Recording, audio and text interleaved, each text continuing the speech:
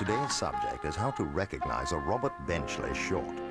Oh, that's me. It must be me. How do you know about that? Now, to begin with, each and every Robert Benchley short film requires Robert Benchley. Well, what is Benchley? Well, really, Mr. Benchley is one of America's premier humorists. Thank you very much.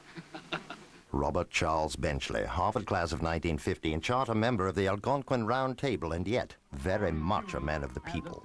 That's telling them, big boy. Oh, thank you. Where was I? Oh, yes. How to recognize one of Mr. Benchley's films. We begin with Hollywood in the 1930s, specifically the MGM studios.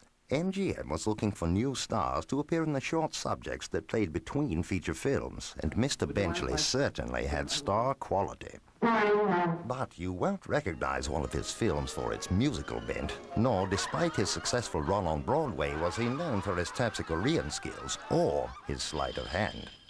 I can't watch this. Rather, he was a lecturer and raconteur. And I, for one, would not have it different.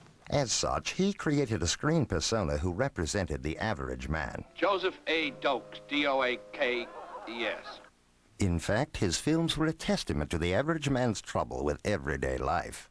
Who left that door open?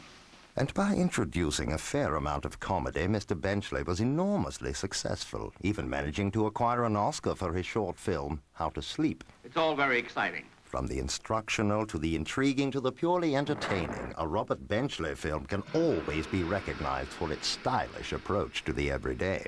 You get the idea. Robert Benchley, Are there any questions? a man who always had the answers.